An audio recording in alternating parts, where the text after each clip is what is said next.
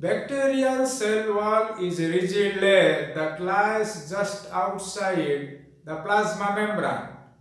It is one of the most important prokaryotic structures for several reasons. The cell wall helps determining the cell shape. It also helps protecting the cell from osmotic lysis. It also protects the cell from toxic substances. And in case of pathogens, the cell wall may contribute to pathogenicity. On the basis of their response to gram staining, bacteria can be divided into two different groups. They are gram-positive bacteria and gram-negative bacteria. Gram-positive bacteria stain purple, whereas gram-negative bacteria stain pink or red.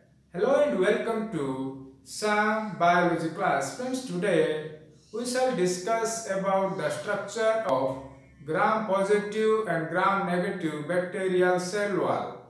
Before discussing the structure of bacterial cell wall, we should know the structure of peptidoglycan. Peptidoglycan is an enormous mesh-like polymer composed of many identical subunits.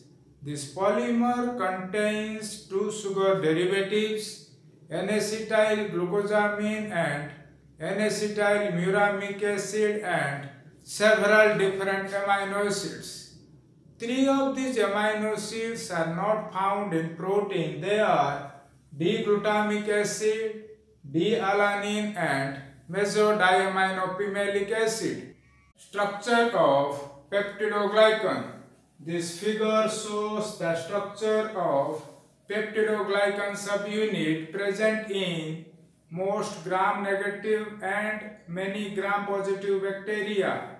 The subunit consists of a molecule of N-acetyl muramic acid, which is connected by a glycosidic bond with another molecule of N-acetyl D-glucosamine. A peptide chain consisting of 4 alternating D and L amino acids is connected to the carboxyl group of N-acetyl muramic acid.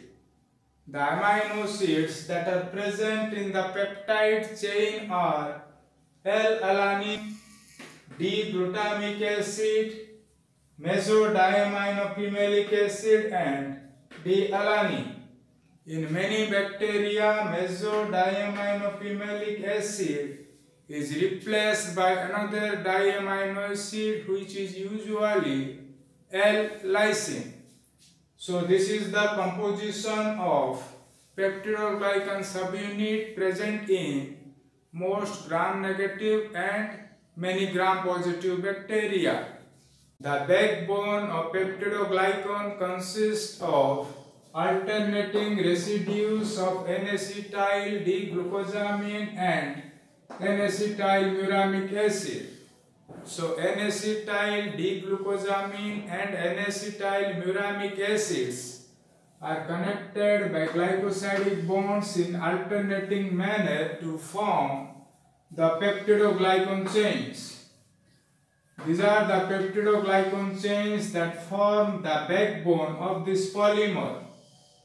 A peptide chain consisting of 4 alternating D and L amino acids is connected to the carboxyl group of N-acetyl muramic acid.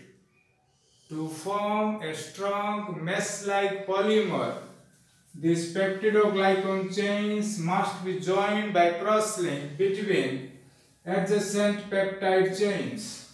Often, the carboxyl group of terminal D-alanine of one peptide chain is connected directly to the amino group of mesodiaminopimelic acid of another adjacent peptide chain. Some bacteria use a peptide interbridge to link the terminal D-alanine of one peptide chain with the mesodiaminopimelic acid of another adjacent peptide chain. These peptide interbridges are absent in most of the gram-negative bacteria. With or without peptide interbridge, this cross-linking between peptidoglycan chains leads to the formation of an enormous mesh-like polymer that is known as peptidoglycan. Now we shall discuss about the cell wall of gram-positive bacteria. The gram-positive bacterial cell wall is thick and is composed primarily of peptidoglycan. In case of gram-positive bacteria, the tetrapeptide side chains are connected by peptide interbridges. For example, in Staphylococcus aureus, the peptide interbridge is composed of 5 glycine residues. So, in case of Staphylococcus aureus, the side chains are connected by a pentaglycine interbridge. Whereas in case of gram-negative bacteria such as in E. coli, the side chains are directly connected without having any interbridge. In addition, the gram-positive cell wall contains large amount of teichoic acid.